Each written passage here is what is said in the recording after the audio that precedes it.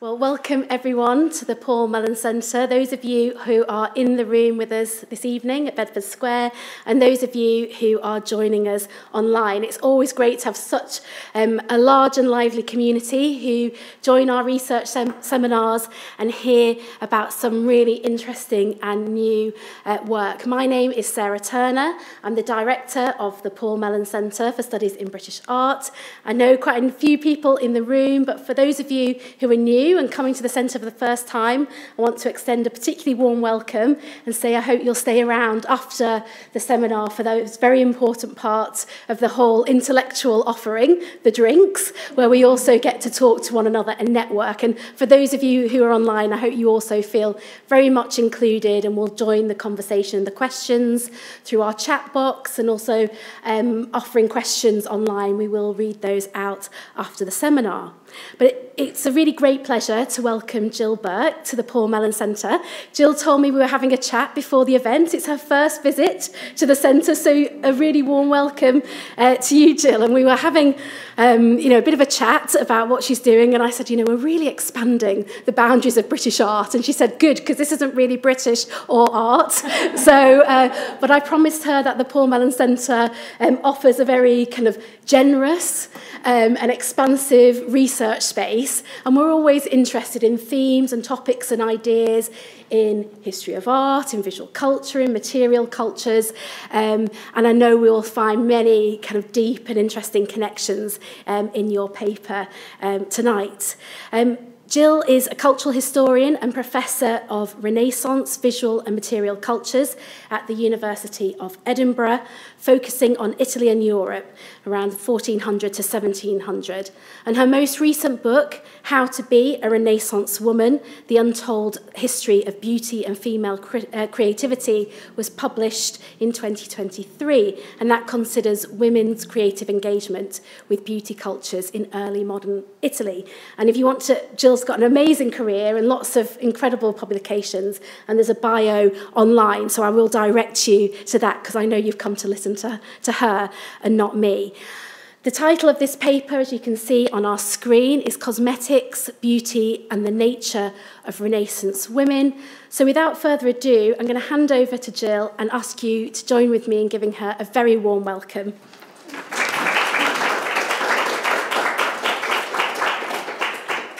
Thank you, and thank you for coming, and thank you to the Paul Mellon Centre for inviting me. It's really great to be here, even though I'm an interloper because I don't do British art at all. I do Italian things. And maybe I'll tempt you all over to Italy, which isn't probably very hard sell, to be honest. Though it's very nice weather in London at the moment. So it's been, for me, a really busy year. My book came out last August. And here it is. It's available at all good bookshops, and it's coming out in paperback in August. It was, and also I was involved in an exhibition and an installation that's now on at the Welcome Collection, where I worked with some designers to put together a multisensorial installation about Renaissance women's engagement with beauty. That's part of the Cult of Beauty exhibition. It's free, and you go along to see it.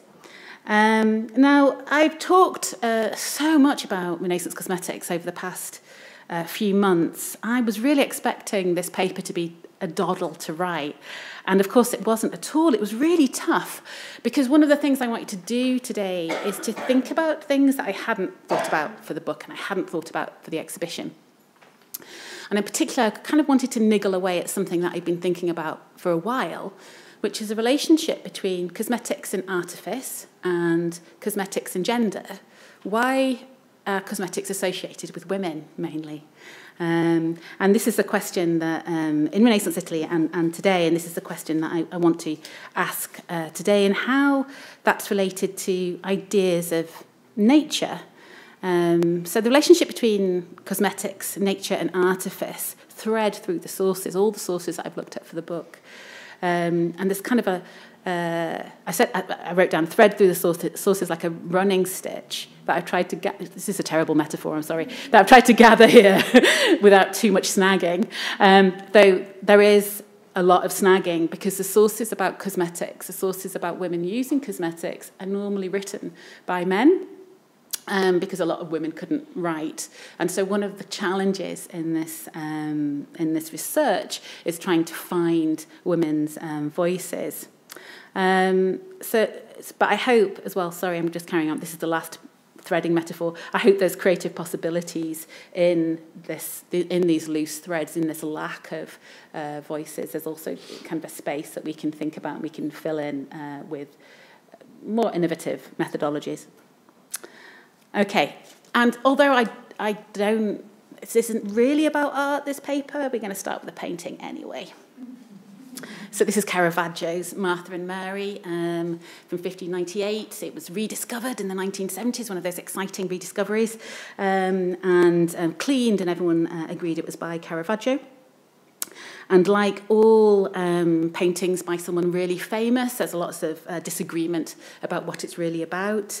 And because it's Caravaggio, people want him to be the first person to have painted this subject, but in fact it's not true at all. This is quite a well-known subject in the 16th and 17th century, and there's an earlier painting associated with this by Bernardo Luini, who was in the circle of Leonardo da Vinci.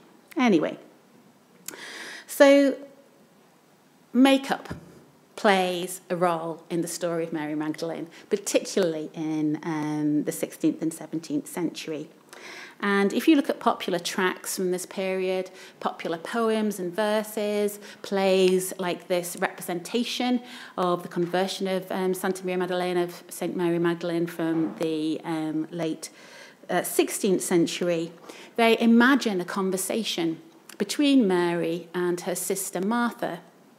Martha was converted to Christ before Mary, and Martha urges her to come to a sermon delivered by Christ, and this is what's happening in Caravaggio's painting. In the popular, and what happens is that Mary converts, and then she's so repentant that she loosens her hair that has been beautifully coiffed and beautifully put up. She loosens her hair and washes the feet of Christ with it and pours a big jar of expensive perfume over his feet as well, to show that she's eschewed the things of this world. Now, this imagined conversation is really bigged up in these 16th and 17th century versions of the story, and I'll show you another one here. It's used to talk about the nature of women and their love for makeup. It says, so this says in the top in the top bit here, I'll translate the Italian. She used ointments of great value. Mary used ointments of great value and noble waters of fragrant herbs. And so with great pomp she went about, all lascivious. And as she walked proudly, she made her body smell so wonderful, it sweetened every sour muddle, so that when she went outside, the whole town rushed to see her. Which sounds great, but apparently that was not a good thing. In this story, in the way that Mary Magdalene was conceived, cosmetics and beauty and perfume was the external sign of a wayward soul, a shorthand for a kind of errant femininity. It was fine to be beautiful, and the Magdalene was beautiful, and that was okay, and I'll tell you why that she had to be beautiful later on. But it's not fine for her to care about being beautiful. Too much interest in one's appearance was an essentially feminine sin. Men who cared about their appearance, and there were a lot of men who cared about their appearance in the Renaissance, were castigated for being effeminate, for being too much like women. So just as Caravaggio was painting this in the late 1590s, a second edition of this book came out, Cosmo Agnelli's Loving Advice about the Abuses of Vain Women. And it came out in this. I mean, honestly, they're not very nice about women. This is going to be a lot more of this, I'm afraid. And that came out in Bologna, which was a counter-Reformation hotbed. Useful, as the frontispiece explains, for virgins, widows, and married women. This pamphlet was issued at least 3 times in 1582, 92, and 1600. And here is the opening couple of sentences. And again, I'm translating from this section here. Women, Agnelli explains, are curious by nature and long for beauty and ornaments, almost as if self-aware of their natural imperfections.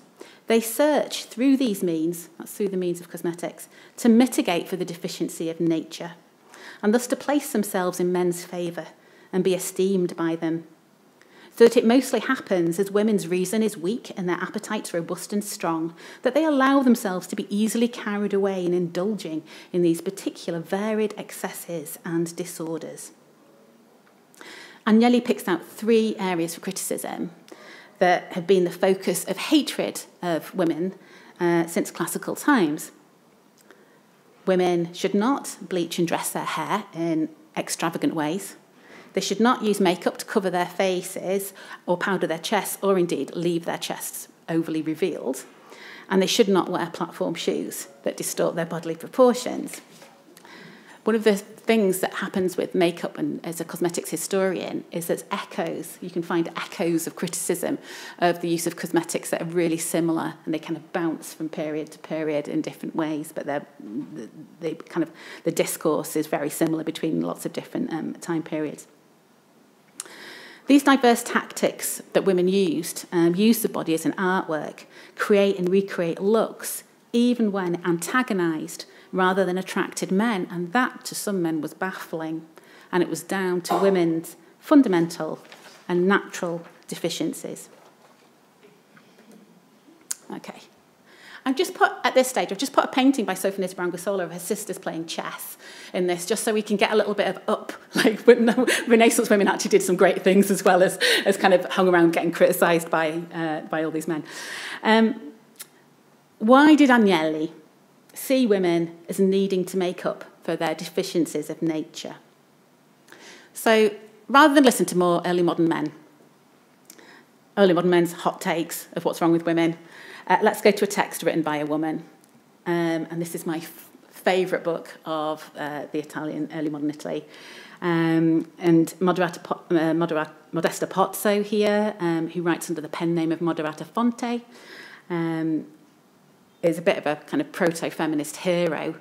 And she wrote one of the first texts, I think it's, along with Lucrezia Marinella, the first pro-feminist book was published in her name in 1600, actually 8 years after she'd actually died in childbirth. And it's called The Worth of Women, Il Merito delle Donne, and it's been translated into English, so no one has any excuse not to read it. The Worth of Women, where clearly you discover how they are worthy and more perfect than men. So Fonte explains the humoral system here, that is the basis of the way that the body was understood in the early modern period, all over Europe and beyond. She says, we are all made up of 4 elements, which combine to form the 4 principal substances or dispositions of the human body. That is phlegm, which is generated from air, blood from water, choler from fire, and melancholy from earth. Since antiquity, these humours had been associated with the body's degree of moisture and heat, associated with the 4 elements and also with types of personality. The planets, for example, were said, and I've got another, sorry, this slide isn't so great, the planets were said to govern different humours, as melancholics are born under Saturn, for example, which meant that astrology also played an important part in early modern medicine. As Fonte notes, balances of humours result in different body types, propensities to illness, and personalities. And this included your sex. So most Renaissance medics believed an idea originally proposed by Aristotle, that embryos become female because they don't have sufficient heat to push out male genitalia. So women are dominated by cold and damp humours, whereas energetic masculinity is hot and dry. And there's a famous image that students really love to talk about, of the uterus. This is an image of the uterus in Vesalius's De Humani Corporis Fabrica, a very important anatomical text that came out in 1542. And it takes up the Galenic idea, actually, it was very popular in the early 16th century, that women's genitalia are merely inverted versions of men that didn't have enough heat to get pushed outwards. So this means that women were naturally inferior to men. Castiglione, in his book of The Courtier, has a character called Gaspare, who claims that man is by his natural qualities more perfect than woman, who is cold by temperament and man warm, and warmth is far nobler and more perfect than cold because it is active and productive. The frigidity of women's temperament is the cause of their abasement and timidity. The idea that women were naturally less intelligent, more timid, and generally less capable than men was therefore rooted in biology in the 16th, 17th century. Fonte agrees with this basic premise that women are colder and damper than men, and she explains that this is why women are calmer than men, weaker and more apprehensive by nature, more credulous and easily swayed. But she also says that women are naturally kinder, less angry and less ruled by emotion. But it's telling that even Fonte, who was very pro-women, believes that it's easy for women to be swayed, to be led one way or another, that they have potential, in other words, for transformation. That transformation is a central part of the ability to transform is a central part of femininity and that biological basis of femininity. The relationship between the balance of humours on the interior of the body affected the appearance of the exterior too. This led in the 16th century to the popularity of physiognomical handbooks, where people would be told how to understand the personality of people that they met just through looking at them. And this is a handbook in Latin by Bartolomeo della Rocca. And what we're seeing here, these two people here have a hot temperament. This is the hot man and woman. And you can see he's got curly hair and she's got disordered hair and they're looking quite cross. This is because they're overly hot, so to speak. Here we've got some people with dry temperaments, and in this image here, this man and woman, and I don't really know what's happening with his hat. I've never really figured that out. They have the perfect balance of humours. People with the perfect balance of humours are ideally beautiful. And beautiful people are, by definition, the most healthy. So appearance, what you look like, whether you meet beauty ideals, isn't just about your external appearance. It's about what happens on the inside. And so you get some people like Juan Huarte, who wrote these books in English, The Examination of Man's Wits, but was originally written in Spanish. He was a Spanish physician, and writing in the 1570s, and his aim was to advise men on the best occupation to take up related to their humours. And he also advised them on how to find a good wife. And his advice was this. So he divides women into 3 grades of coldness and dampness. The best women are grade 2, and that's really typical because everything is in the Renaissance's best is in the middle. So the grade 2 women of the 3 are the best. Now, grade 2 women are beautiful, they are gentle, and they laugh easily. They have golden hair, peaches and cream skin, and a soft voice. Their body hair is sparse and blonde. It's barely visible. They are obedient by nature, absolutely, completely fertile, and suitable to marry any man, no matter what his humoral composition is. Grade 3 women are foolish and ditzy, and they are platinum blonde. They're overly fat with a very white and hairless skin, and not very beautiful. They should only marry men with hot and dry humours. But the best one are the grade 1 women, and these are the ones that you really aspire to be when you read the text, because they have the lowest levels of coldness and dampness, like to be infertile. They have coarse, deep voices. They're thin, dark-skinned, and have a lot of body hair, and sometimes even a bit of a beard. Usually these types, he says, are good in conversation. Oh, Jesus. And afraid to look men in the eye. They are ugly and have lots of dark, unruly hair. These women, he says, are of great intelligence and ability, with a good imagination. And this is my favourite bit, never cede an argument, no matter how small it is, and therefore become unbearable. So when Renaissance artists portrayed these beautiful women, and Italian art, probably more than other places, French too, is really, really full of just generic beautiful women. They're called belle donne pictures in Italian because we don't really know what to do with these images or how to really understand them. They've all got white skin and fleshy bodies. They're not just demonstrating this kind of artistic ideal of female beauty, but engaging with this idea of temperament, a kind of this idea that you can tell what's going on from interior sides. They're showing men what the perfect woman is, and showing women the kind of look to trying to achieve.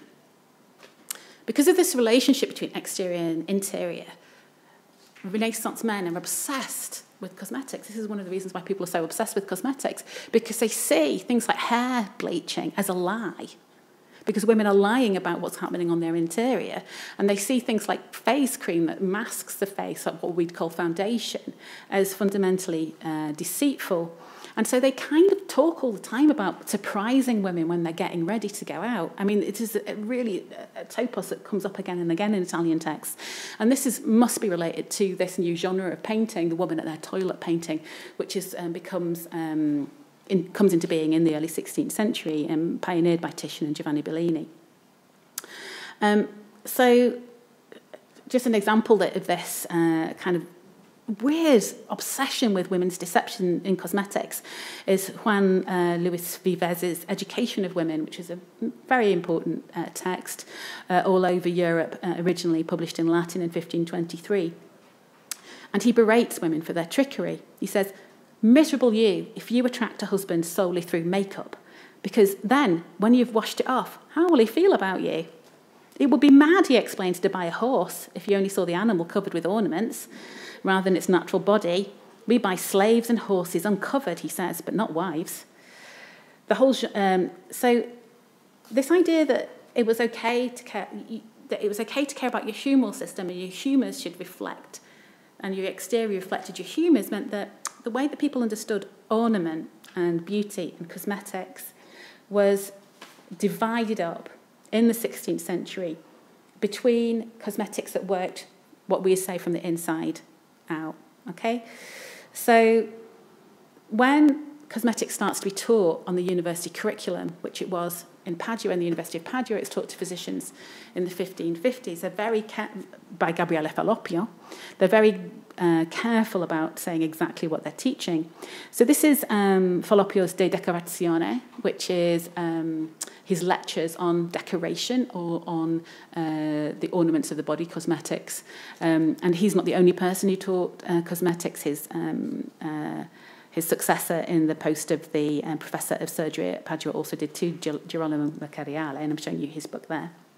Anyway, so Falloppio said, Falloppio's remedies here are mainly designed to make the body better proportioned, and they're mainly related to changing things in the interior. So he has a lot of prescriptions, a lot of advice for thinness and for obesity. He has advice about what to do about overly large breasts, and most breasts were overly large in this period because I really hate large breasts, or overly large foreskins as well. They have. I don't really want to think about that. So he shunned what we'd now call colour cosmetics, anything that covers the face. So right at the beginning of this book, he explains what he means by decoration and what he means by beauty. And he says beauty, he explains, is everything that is natural. Anything else is mud, and we call it whorish. Falloppio's clean dividing lines between the natural and the whorish was, in practice, very difficult to maintain. But I just want to draw your attention that this is, that this kind of beauty is feminized in the way that he thinks about it as well. The nature of illnesses, particularly skin conditions, could mean that clearing the condition led to a face or body that was deemed more beautiful. And this was a let-out clause that a lot of physicians were to use later on in publishing their beauty books. In an era where wrinkles are thought to relate to the drying of humours, anti-wrinkle cream could be seen as medicinal. This would quite naturally bring us on to one of the most significant beauty books of the Renaissance period. And I have a copy here. Giovanni Marinello's, which you can have a look at. It's from 1574. It's very interesting. Giovanni Marinello's Ornamenti delle Donne, Ornaments of Women. But before we look at this book, and before I share some anti-wrinkle cream for you to try, some Renaissance anti-wrinkle cream, you have to listen to a bit more of me telling you about nature, and honestly, it will happen. But this bit is important. Well, yeah, I find it interesting anyway. Okay. Okay, so the first printed cosmetic recipe book was printed in 1526. It's much earlier than most people think, and it's tiny. So it's a pamphlet of 24 pages. It would be very cheap. You could have bought it for pennies. And it was aimed explicitly at women. These two, so you can see 1526 here. There's actually two editions in 1526. And you can see in the terrible poem that opens the book, "Ladies who wish to be fair, this book will fulfill your desire." I've tried to translate it with scansion. I won't read all this out because my translation is also really terrible, but the poem is also it's a terrible translation of a terrible poem. So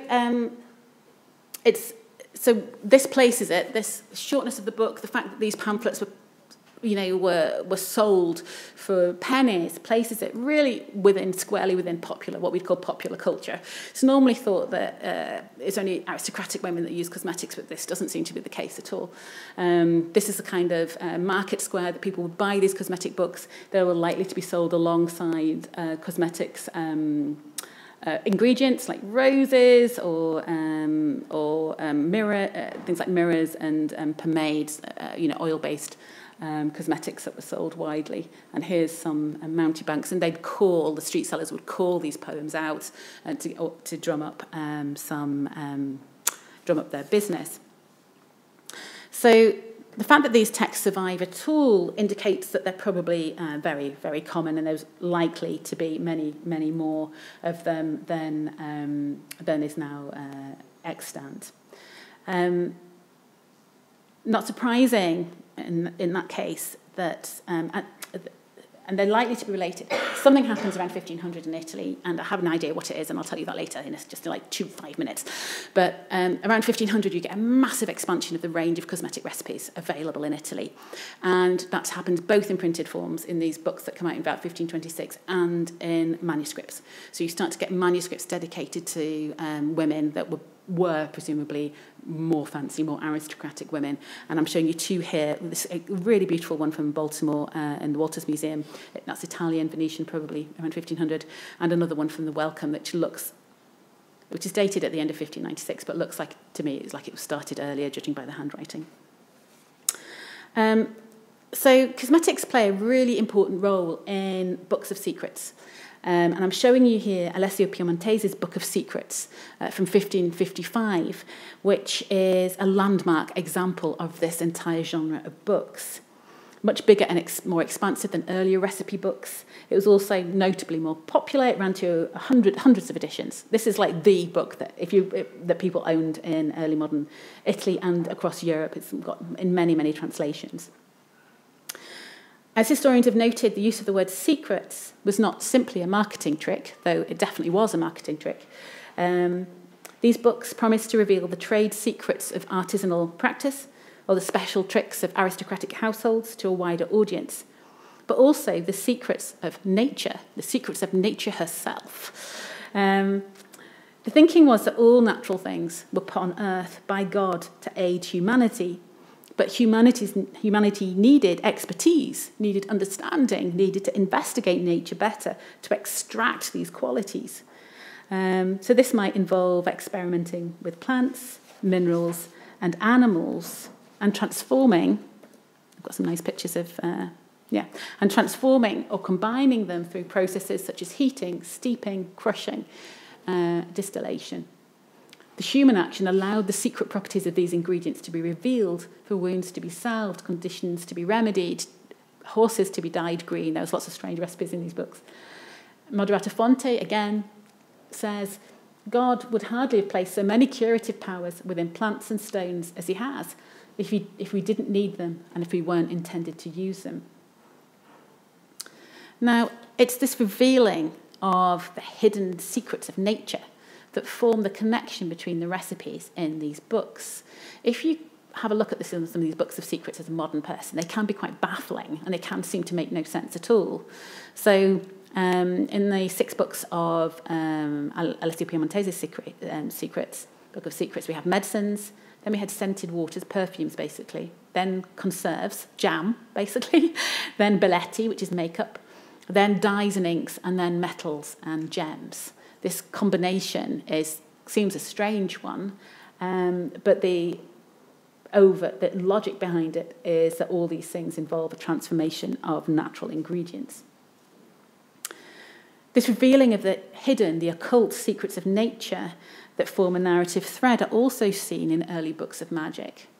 So this is the Italian translation of Giambattista della Porta's Natural Magic, which was, again, a very well-known book. All of these books I talk about are very well-known across Europe. First written in Latin in 1558. And Giambattista della Porta, in his book on magic, has an entire section. It's divided into 12, but he has an entire section on cosmetics. Because cosmetics are take things from nature, and they also change the body naturally. They enact change.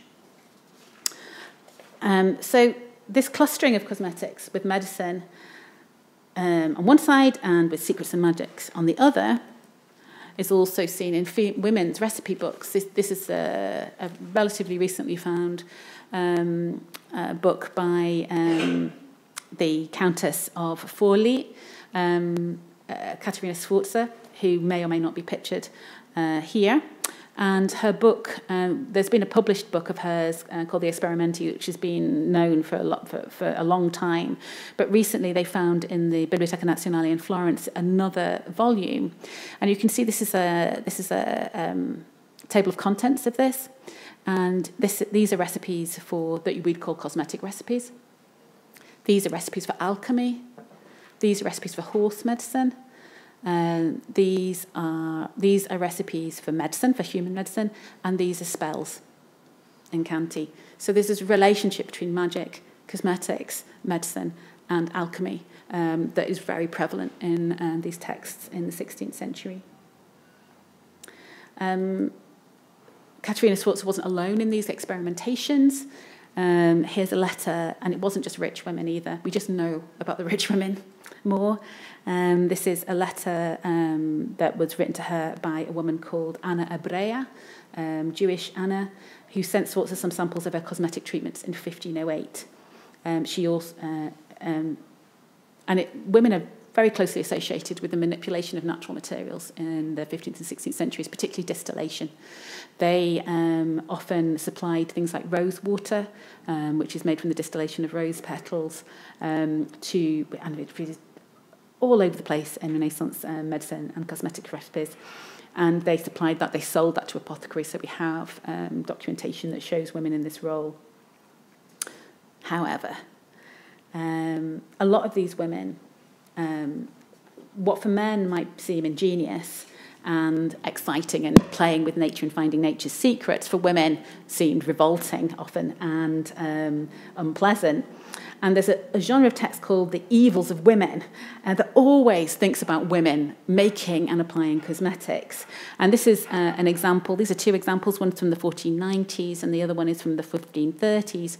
And the full title is The Evils and Wisdom of Women, narrating all their makeup and distilled waters, sublimate, bleaches, powders, and pastes that they use to make themselves beautiful. And some advice from a philosopher about whether you should marry or not, and the answer to that is no.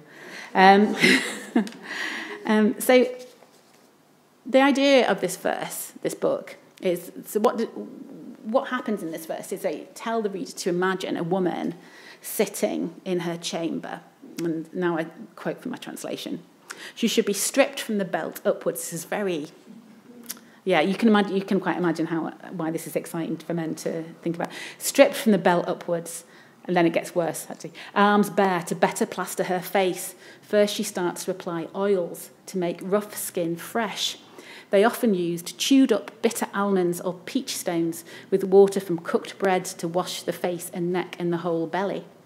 She starts to remove hair with tweezers, first eyebrows and then the pubic pigsty. And when it's removed, she puts there bat's blood so that these pores remain closed and smooth, and bat's blood actually was used after hair removal, and makes the skin bald and without hair.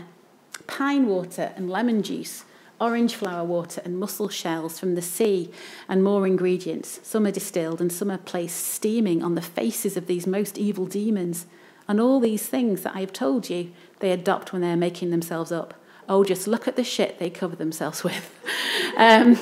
So there's this weird kind of prurience in this verse, like, oh, let's imagine this woman in a chamber. And then there's also this kind of revulsion. But also, actually, there's a real insight in and knowledge of cosmetic procedures, because all these things that they mention are used in cosmetics, including shit, actually. But I haven't bought that as a sample for you to try. We can get more insight into these women in a variety of sources. So there's this amazing source called The Portrait of Lotsana Andalusa, The Portrait of Andalusia in Lotsana. That was a play written by a converso, a recent convert from Judaism to Christianity. The Jews were expelled from Spain in 1492, and many of them came to Italy because there were big Jewish communities in Italy. And this is really where these recipes are coming from. There's a very sophisticated culture of cosmetic use between Muslim, Jewish and Christian women in medieval Spain. And there's been some great work on this by Spanish historians. And when these immigrants come to Italy, it seems likely that this is why in around 1500 you see this explosion in cosmetics culture. And this book traces what happens to one of these Jewish immigrants called Lotsana. And I'm showing you here an image from the book. And this is Lotsana plucking. She works as a beautician, basically. And she plucks the eyebrows of one of her friends. She also lends out beds for sex workers. And here are things that she's drying. And here's her helper, Rampan, who's making things in a pestle and mortar. So Lotsana, he says, makes her living by concocting facial preparations with powders, rouges and creams, plucking eyebrows and beautifying betrothed women, while they prepare treatments of rock candy, lotions from the jujube tree and astringents for female parts. Now, I've only just really started this work, but there is associations between cosmetic and particularly novel cosmetic practice with these Jewish immigrants, and often this leads to anti-Semitism as well. So you get people like Ludovico Ariosto, who's this really important poet and playwright in 16th century Italy, who writes a lot about cosmetics, actually, both men and women's cosmetics use. But he was really vicious about Jewish suppliers, and this is his satire number 5, and I apologise in advance because this is really horrible. If Herculan, he says, knew where he put his lips when he kisses Lydia, he'd be more disgusted than if he kissed an arsehole marked with scabies. He doesn't know that face cream is made with the spit of the Jewish women who sell it, nor that they temper it with musk to hide its evil smell. He doesn't know they mix the shit they mix in with the circumcisions of their children and the fat of horrid snakes that they always have ready farmed. There are numerous other fragments where you can see that Jewish people did actually make a living in creating cosmetic treatments. Emanuele Ongaro, for example, which means Hungarian Emanuele, in 1590 was given a license in Mantua, which is a very liberal city for Jewish people, was given the exclusive right to make and sell musk and ambergris paste.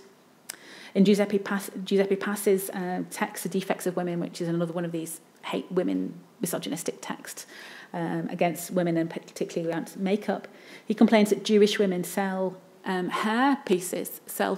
hair pieces, and this is something that I've come across in other texts about Jewish people creating these amazing loops and long hair tresses and things that they added to hair in the Renaissance. They always have innumerable braids, he says, to sell and haggle over. Cosmetics manufacture was perhaps like usury, something that was both needed but frowned upon in Christian practice. So the gap was filled by those at the margins of society. As Natalie Zeman-Davis has suggested, the margins could be areas of necessary creativity. There are also intriguing connections between the cultures of cosmetics, folk medicine and witchcraft. Much of the population, I'm just showing you, I'll come to that in a minute, and this is an image that I think is probably of a witch. They used to say it was St. Margaret, but I really don't think it's St. Margaret. Judging by her gesture and her dress and this strange thing here. There are also intriguing connections between the culture of cosmetics, folk medicine, and witchcraft. An archetypal example might be a woman named Madalena the Weaver, who was put on trial in Rome in 1613 for manufacturing poison. And I've got a whole chapter on murder and makeup in my book, and there's a lot of relationships between women getting arsenic and things and pretending it's for poison and using it to poison their horrible husbands. Madalena offered love magic to clients as well as poison, rented out rooms to sex workers, and also made waters for washing women's faces, oils and herbs of various kinds. Love magic was a really common form of witchcraft in Italy. There's lots of examples of women being held up before the Italian Inquisition for creating love magic, and it was often, like a lot of witchcraft, had similar ingredients and similar techniques to cosmetics manufacture. So you get some women in Venice in the 1590s were held up before the Inquisition for using holy oil to kiss their suitors with, to bind them, and others use things like oils to rub on their suitor. This witch manual of 1608, the Compendium Maleficarum, talks a lot about witches anointing their victims with lotions, waters, oils, and unguents. He says they anoint the thighs or belly or head, throat, breast, ribs, or some other part of the body. Witches use flying ointment. And recipes often do contain things like bat's blood. They do contain things that we'd consider quite witchy. Special ointments, oils, salves, and potions are often described in trials. Generally, of course, from confessions extracted under torture, so you have to be really careful about how you use this material. So this is, I think, a really stunning document. It's an autograph, a confession of a witch of someone who was imprisoned for witchcraft, called Bellezza Ursini from 1528. And it's a really distressing story, actually, because she killed herself in prison when she was 60. Rather than be executed. Before she died, she wrote a plea for forgiveness in her own hand, and there's about 6 pages of this. These pages, filled with a childlike halting script, admit to all sorts of sorcery, having sex with the devil, killing and eating infants at his behest, teaching other women sorcery, and bewitching people in various ways. She also insisted that she helped many people too, medicating and curing diseases of all kinds. Like Countess Caterina Sforza, Bellezza claimed to have written a book of secrets, which included recipes, incantations, and ointments. Whilst Caterina was heralded for her knowledge, if censored after her death, Bellezza killed herself in prison. So cosmetics isn't just this calling women too curious, constantly interested in cosmetics, constantly interested in nature, does have this kind of side of danger to women, and is, an indication. You have to remember how misogynistic and how difficult women's lives are in the early modern period. Anyway, so you have this impossible situation where women are meant to look in a certain way, but they're not meant to really make cosmetics, and they're distrusted if they experiment. And so what you do is doctors basically come in to fill that gap, and other men who take these recipes that are part of a folk tradition and publish them.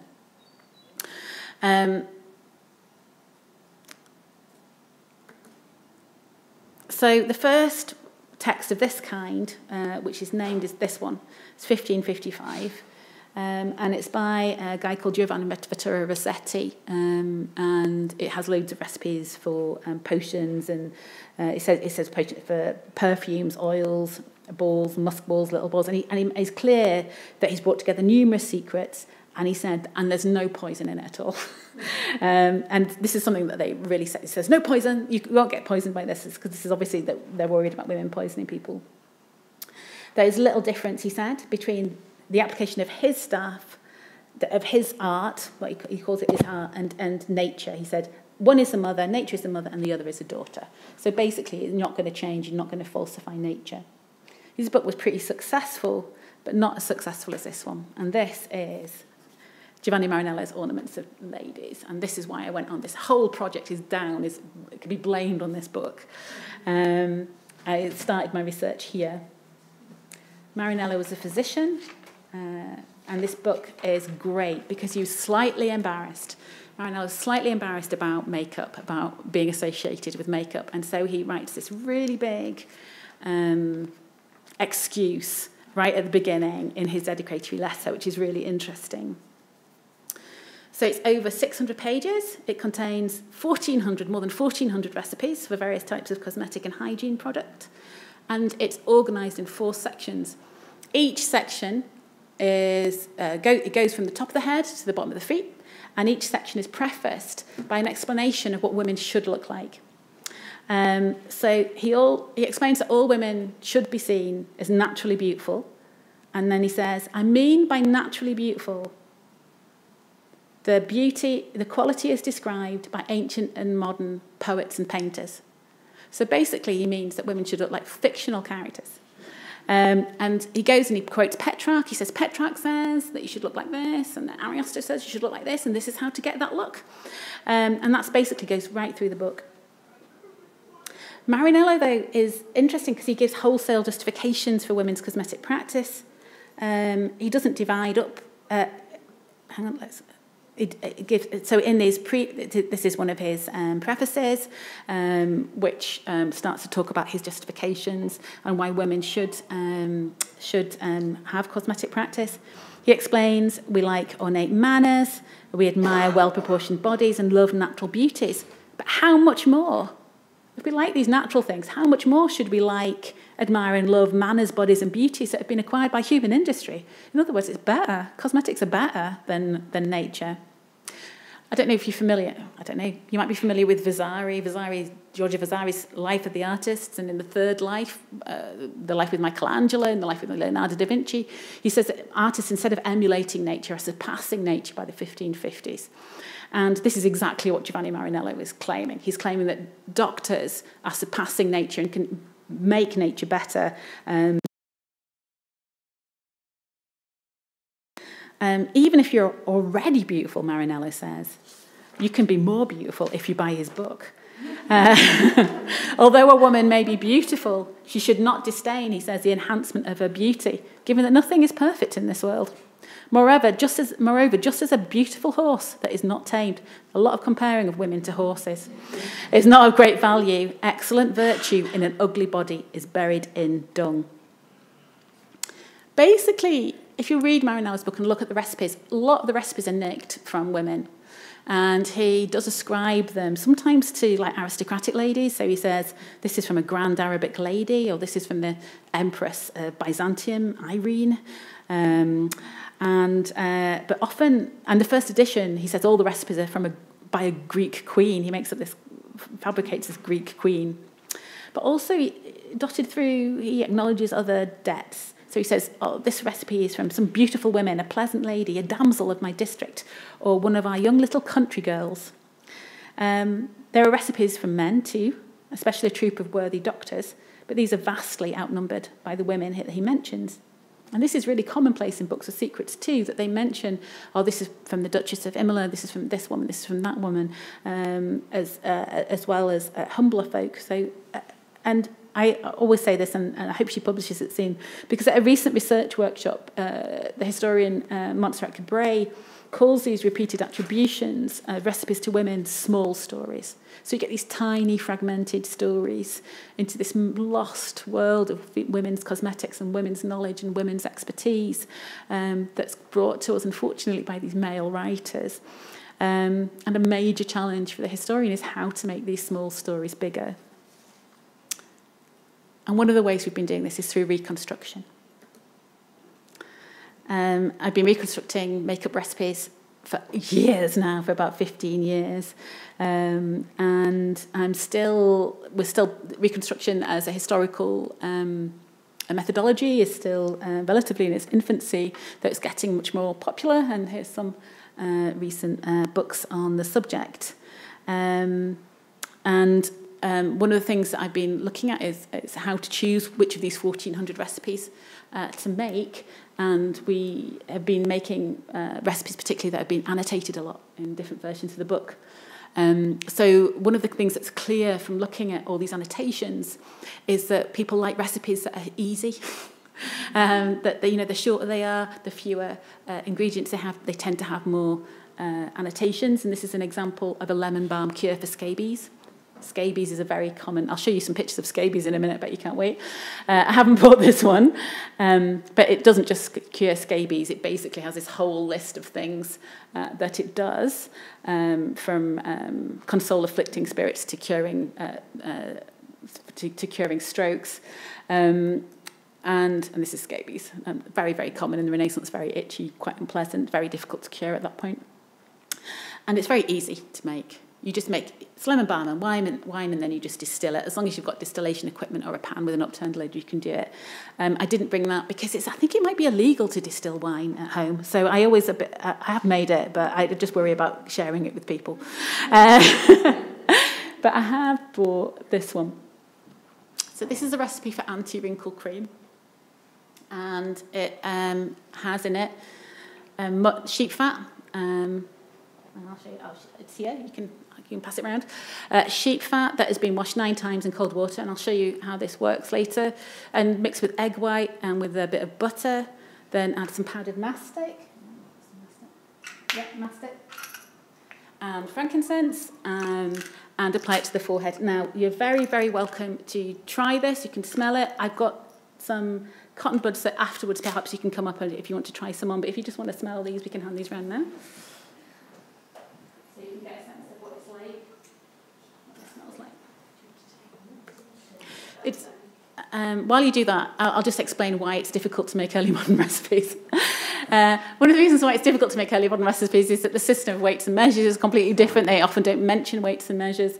So I made actually 100 grams of this, but the original recipe was for a pound of mutton tallow, which is a lot of mutton tallow. And this is likely that it was made to be shared. Yeah, it's not bad, is it?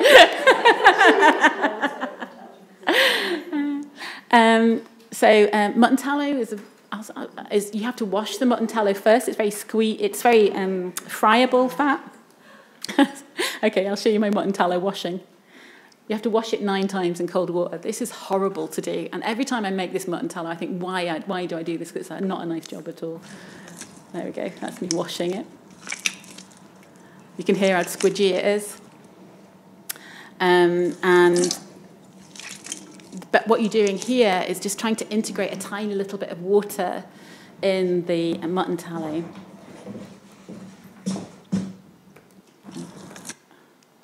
Then you have to mix it with egg white, formed with pestle and mortar. And now, this is me pretending that I have mixed this with a wooden spoon, but I haven't. I've mixed it with a cake mixer. Because women in the Renaissance were much better at mixing things. They did. They had much better arm strength. Because honestly, I got so bored of mixing it with a wooden spoon, I just couldn't be bothered anymore, and I wasn't fast enough. So that's why I needed a mixer. But women in the Renaissance would have been better at it, I presume. And what this does is it forms an emulsion. And so when you can feel the cream, which we'll do whenever, maybe at the drinks or something, if everyone wants to feel it, it does feel like a moisturiser. It doesn't feel like a fat. It feels fluffy. And like, it feels like Nivea cream or something like that, kind of heavy moisturiser. And then we added some powdered mastic and incense. Do you smell the mastic and incense? And this is much nicer. This was a much better part of the process. And actually, it was great. I didn't know what mastic or incense smelt like, really, before I did this. These are tree gums. Mastic has antibacterial properties. Frankincense was widely used in church. It might still smell churchy to some of you. Crushing them is a really satisfying thing to do because they don't smell very much when they're in the form of tears, and then you suddenly crush them and the kitchen smells of mastic and frankincense. Though I have to say my family are a bit bored of the kitchen smelling of mastic and frankincense now because I've done this recipe several times. So one of the things, what we learned really by doing this, and this is the fundamental thing we learned, is how much we didn't know about the properties of these ingredients and how you mix them. And this was everyday knowledge. This isn't a lot of this knowledge that we got from making the recipe wasn't included in the recipe itself, because everyone knew what it meant to wash fat. Everyone knew what would happen. You know, at the end of the recipe, if you mix egg white into something, it emulsifies and turns into this fluffy kind of white material. It wasn't necessary to write that down. This recipe appears in many texts, not just Marinello, so it's quite a popular one. And it made me think about my attitude actually to Renaissance women, which was somehow that I know more than them, but that's just not the case. It really humbles you in the face of the knowledge of the past. In terms of the properties of the ingredients, tallow actually has vitamin E, it has linoleic acid, and it has several ingredients that are now used in skincare and thought to prevent skin aging. Mastic and frankincense have antimicrobial properties, anti-inflammatory, and calm the skin. And they also stop you smelling of sheep too much. It's still a bit sheepy. They couldn't have possibly known this information in the Renaissance, but perhaps through experience, through repeated use, this was somehow understood as being something that was useful for stretch marks. It was used for stretch marks and for wrinkles of the face. Okay, and I'll just wind up by going back to the beginning. So after this probably too long journey around Renaissance cosmetics culture, I'm going to end where we began with the Caravaggio, Martha and Mary. So this painting, so often talked about in terms of Caravaggio's genius, or the patron's interest in the Counter-Reformation, can also be understood, and I think can really usefully be understood as a tiny fragment of a whole world of cosmetics and beauty that we still actually know very little about. Very few people write about cosmetics, and despite the massive amount of primary source material that's related to it. This is a realm of knowledge cosmetics is a realm of knowledge formerly dominated by women that was increasingly taken over by male physicians as the 16th century wore on, and something that women were increasingly criticised for during the Counter-Reformation. It's a whole field that gives us new insights into the obsessive revisiting of the relationship between art and nature that's to dominate the 16th century. Interestingly, because of Mary Magdalene's saintly fate, commentators were keen to show that despite her initial sinfulness, she was still naturally superior to other women. The 1546 text that I talked about earlier explains washes, varnishes and sublimates, skin peels and white lead and colours, and tweezers to make eyelashes arched, as our maidens do. They were never used by this woman, by Mary Magdalene, who by nature had beautiful skin. With the forces of nature and a misogynistic patriarchy ranged against them, however much ingenuity they displayed, it seems that Renaissance women could never win. Thank you.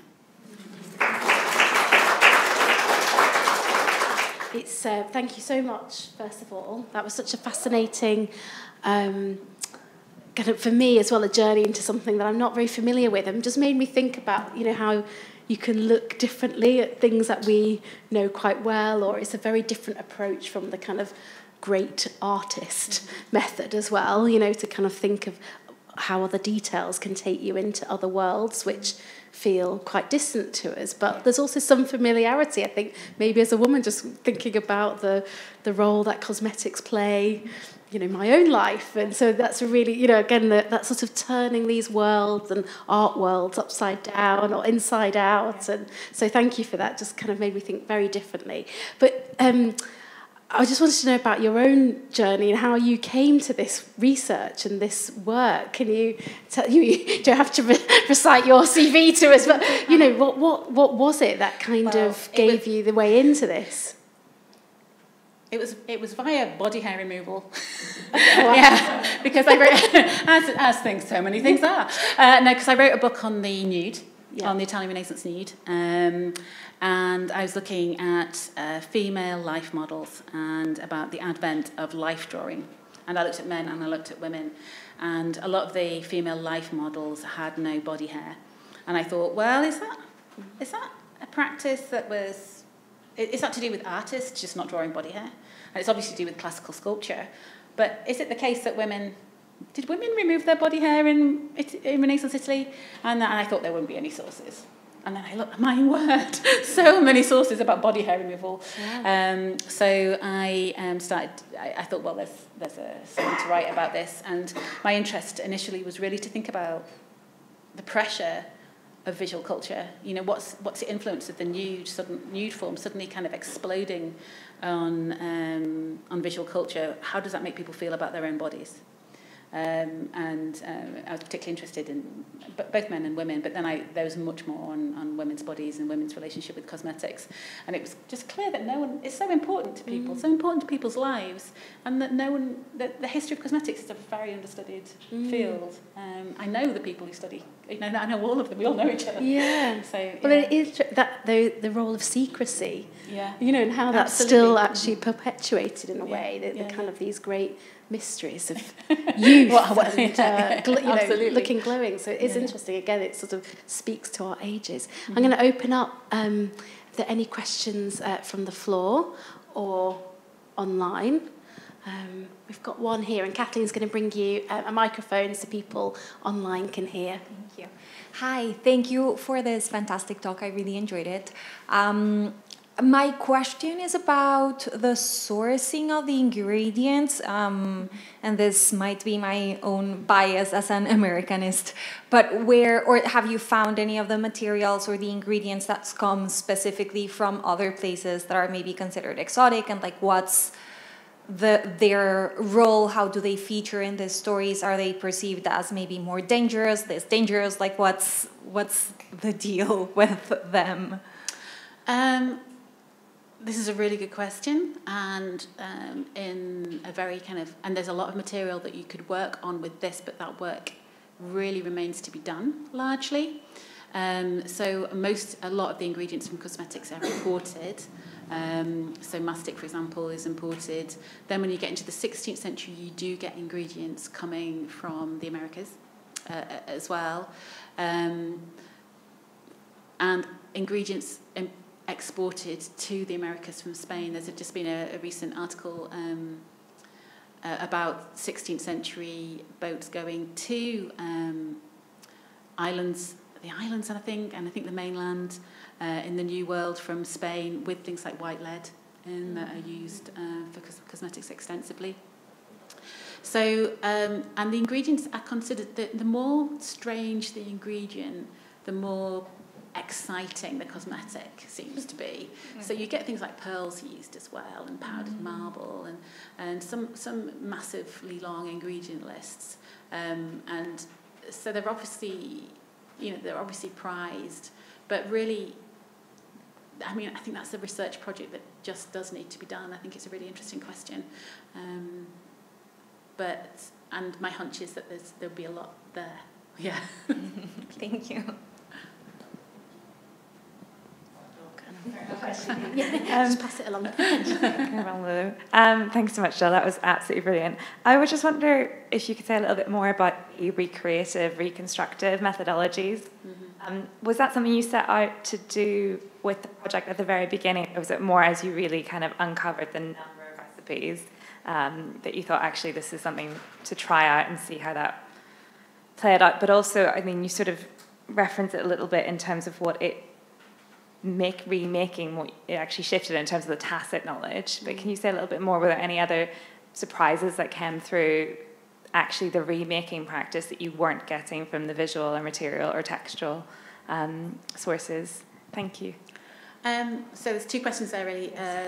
So the first one is that we started reconstruction. I used to live downstairs in Edinburgh from a herbalist, and she's like a really great friend now. And we started, we just talked about, so why are they using nettles, Anna? Tell me about nettles. And she said, oh, nettles are great for the skin, blah, blah, blah. And so we started making these things. And then I had a long time ago, I had a Leverhulme grant, and I just spent that on working with a student of mine, Jackie Spicer, who did a PhD on earlier cosmetics. And we did this big event at the National Gallery of Scotland, and we made all these cosmetics, and it was brilliant. And actually did a Renaissance makeover, used some colour cosmetics to see. So we learned things like, so for example, there's this pastiche of Renaissance makeup that's this white mask, like you see on images of Elizabeth I, or like in films of Elizabeth I, but that really comes from films.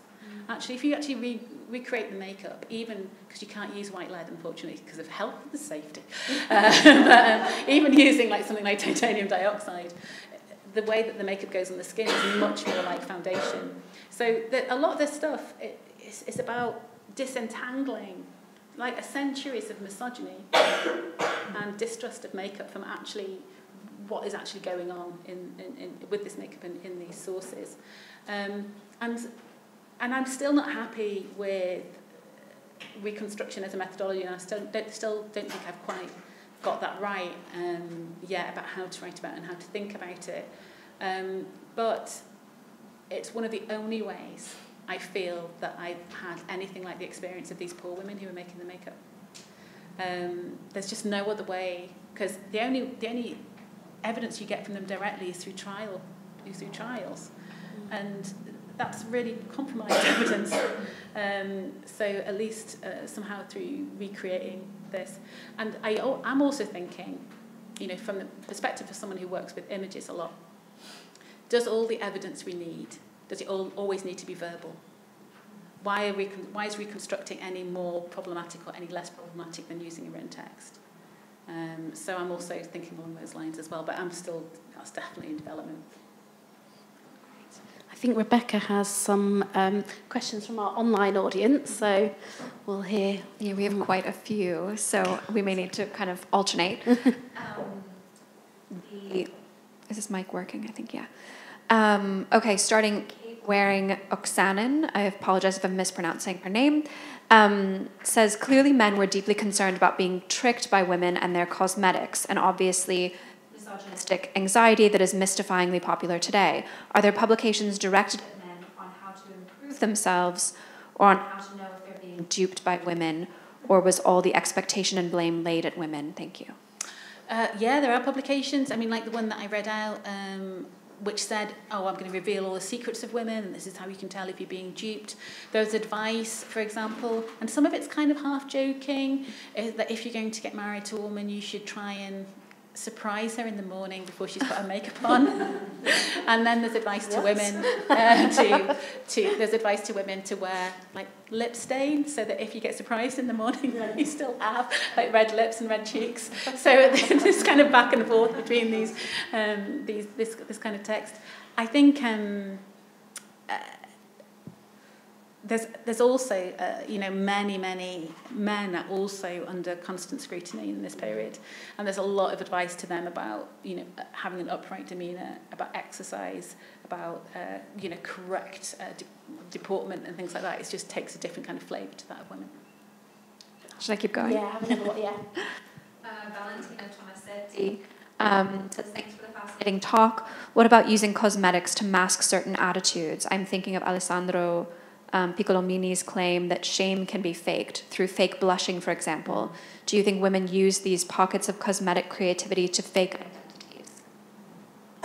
Well, I suppose the most obvious example there would be courtesan culture, and these women who dressed in a certain way and used ornament in a certain way to mimic. The anxiety was that they looked just like aristocratic women, and you couldn't tell the difference. So I suppose that would be the difference. I mean, blushing has a whole history of its own in terms of replicating blush and pretending to blush and pretending to be shamefaced. And there are actually, articles later on. There's a whole book, I think, about blushing in an English context in the 18th and 19th centuries. But that work hasn't been done yet in Italy. So if anyone wants to work on this, please do. Because it hasn't done it. I know, there's a lot of work that needs to be done. There's a question here. Hi, you mentioned how beauty and health were ideas that were connected, and it made me think about how during the 19th century, consumption and pale young women that died, and especially poets as well, men also, they were considered really beautiful even though they were ill. And I wondered if that idea was also present in the Renaissance, or at what point that changed. There's something about Renaissance illnesses that's very different, but I've come across that as well because I've got a student who's working on pre-Raphaelite models,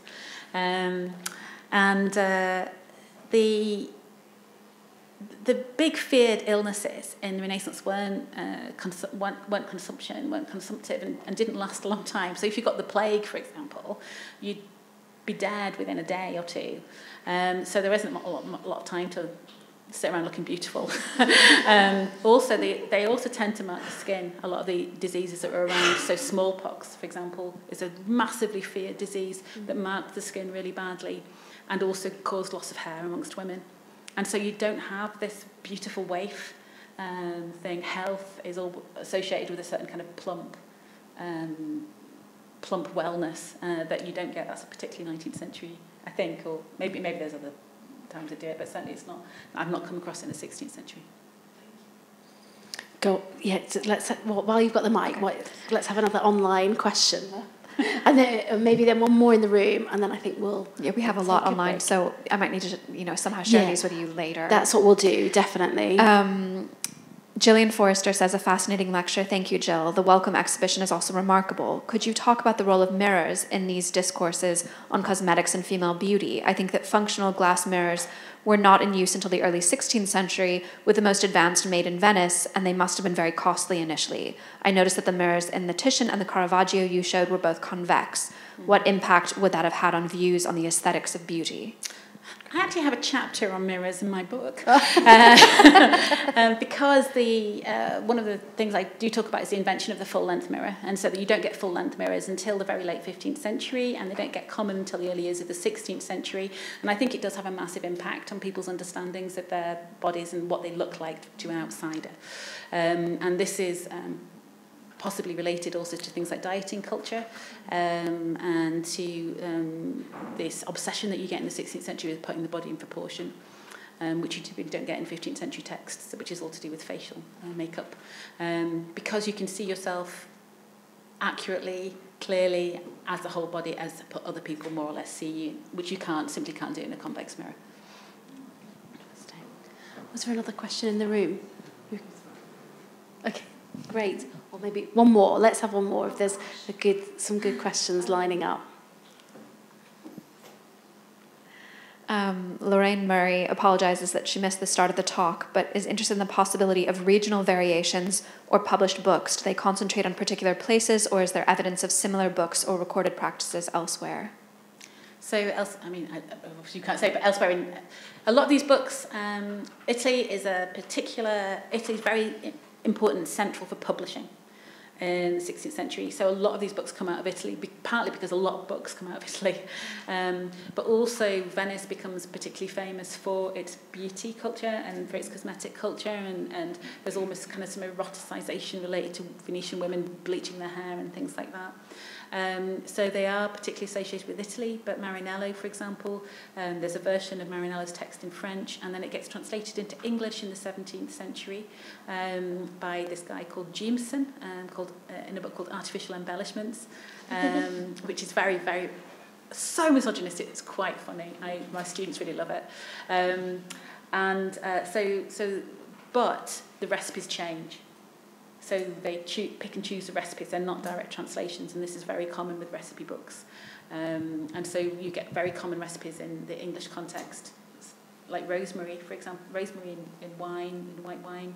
Beauty recipe that's used all the time in England that's hardly ever seen you don't really see it so much in Italy. So yeah, it does change. Great, well thank you so much, Jill, and thank you to everyone for those really fascinating questions. I know the in-house audience are probably desperate to try out the anti-wrinkle cream. Yeah, we'll all be 20 years younger. New women and men. So thank you so much, and thank you for everyone joining us here in Bedford Square and online. And I think we have another event on Friday, our research lunch. So if you're in London, please do join us. Oh, it's online. Fantastic. So wherever you are in the world, you can join us for that. And that's the last event of our season. We'll have a short break for Easter, and then we've got a really packed programme of evening events, of lunchtime events, of workshops and conferences. So I hope that you'll be able to join us for some of those in the future as well. But let's all just thank Jill for such an enlightening and really interesting talk, which has taken us through so many sort of ingredients, through painting, through so many materials as well as methods. So thank you so much, Jill. Thank you.